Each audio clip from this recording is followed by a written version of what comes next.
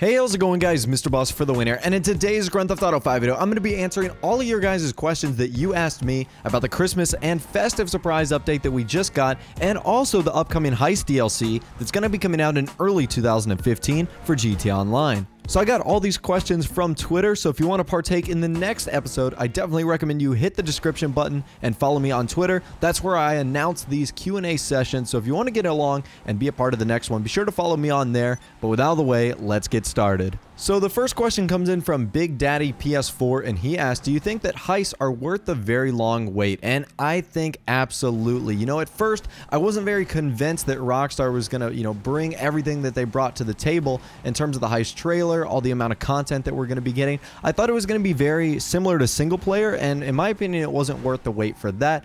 But what Rockstar has supposedly done looks absolutely amazing. I think the hype for Heist is back. I definitely think there was a lull in the system where people had either given up or were bored or really didn't care. But I really think that the recent trailer and all the information that's come out has really revitalized and sparked an interest in Heist that I definitely think was much needed. So Darren5550 asked, do you think that the Hydra will spawn at Fort Zancudo or just the carrier thingy that was announced in the trailer? So he's talking about the aircraft carrier that was announced that was going to be, carrying these Hydra vehicles and was going to be a part of some sort of heist. I also think that they will eventually spawn at Fort Zancudo if and only if they are available in free mode. That's going to be the kicker right there. If they're not available in free mode, I only think they're going to be available on that aircraft carrier, which is going to be a part of a heist. But if they are in free mode, I can definitely see them being at Fort Zancudo. Now, Bunchy asked, do you think that Rockstar will implement a radio station on the phone when you're not in the car? So basically what he's talking about is the ability to listen to the radio station when you're not driving. And I think that would eventually be a good idea. I mean, the phones you have in Grand Theft Auto Online, I think, are iPhones, which are essentially music players as well as phones. So I think that would be really cool. Who knows how Rockstar would be able to implement that, but I know a lot of you guys would love that. The music in Grand Theft Auto 5 and in GTA Online is great, so I definitely think there should be a way to listen to them outside of just driving in a vehicle. So the Husky Jerk asked, do you think that heists were delayed until next year so players can experience the heist on all consoles and PC and not just the 360 and PS3? And my simple answer is yes. I think that Rockstar wanted to get all their platforms out, PS3, Xbox 360, Xbox One, PS4, and PC, so that they don't have to update it for an upcoming console or PC release. Basic, simple answer, yes, that's what they were waiting for. Robert White asks, what do you think the pay will be for Heist, and do you think it will be worth it? I think the pay is going to be good, similar to what we've seen in a few of the screenshots so far, $500,000, $600,000, $700,000. And if it's worth it to you is subjective. The time you put into the heist, whether or not you want to be the leader or the follower, it's all going to be up to you, and that's what's going to make it worth it.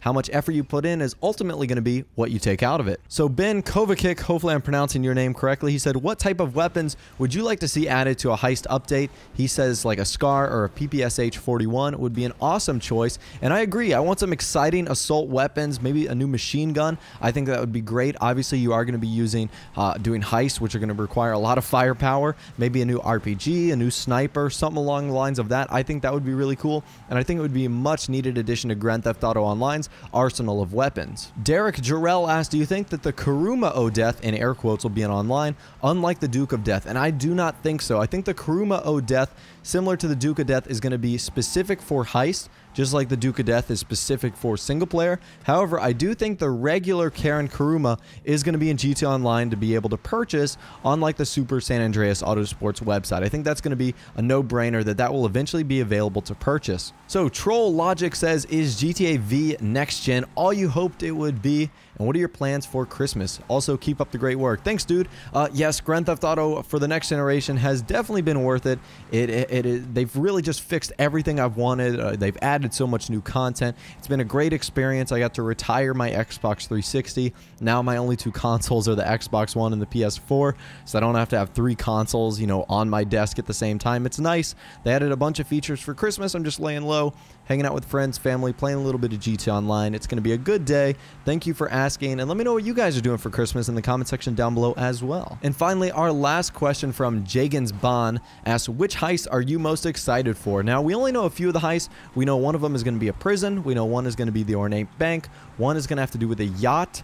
and I think those are the only ones we know so far. But I'm personally excited for the Ornate Bank, because that's like a classic bank robbery heist, and also the prison break escape. I think that's going to be really cool. You know, we've done a heist prep with a prison break escape, and it went over really well, so I think that it's going to go well in actual heist when they're released in GTA Online. So again, if you want to get involved in the next question and answer session, be sure to follow me on Twitter and leave a like on this video if you did enjoy. Of course, subscribe to my YouTube channel if you are new, and leave a comment in the comment section down below on what you're doing for Christmas. I want to know what you guys are up to. Other than that, guys, like I said, thanks for watching. Take care, and I'll see you guys in the next video.